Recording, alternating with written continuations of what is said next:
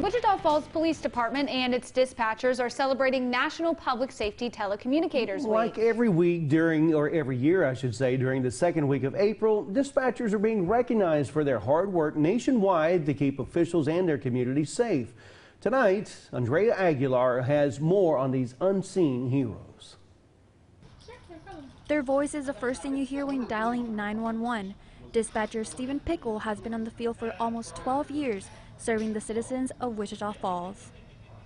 Honestly, I was looking for a job at the time and saw a 911 operator on the city website. I remember watching Rescue 911. It's an old TV show. I think William Shatner was the voice when I was a kid, and remembering seeing people being helped that way, and thought it would be really interesting, and here I am almost 12 years later. As a dispatch supervisor, Stephen Pickle says his job is to make sure his team is ready every day to receive calls and be on stand for any given situation.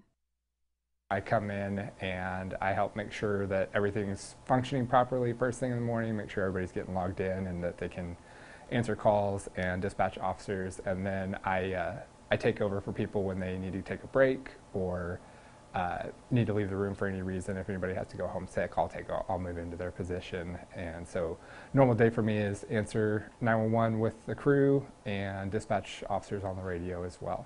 The safety of the citizens is important for dispatchers as well as the communication they have with first responders on duty. 22.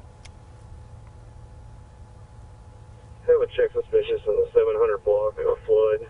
White male in a green hoodie looking into me. They are definitely a direct link to us and the citizens, because the citizens are the customer, if you will, and they're the ones that are calling, usually experiencing something stressful, and they need some type of intervention. So the telecommunicators are extremely important in that aspect, because they are going to get us the information that we need on the street. Stephen Pickle says some of the struggles they face while being on the job is not knowing what happens next.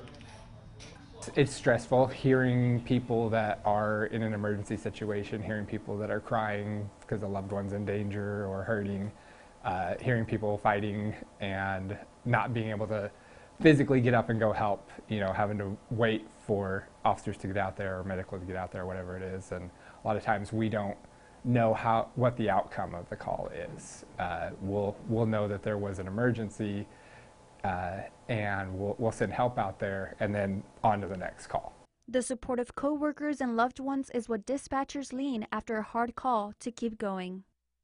Just helping people, knowing that every day when we go home that we've made a difference. Someone is in a better position because of what we do.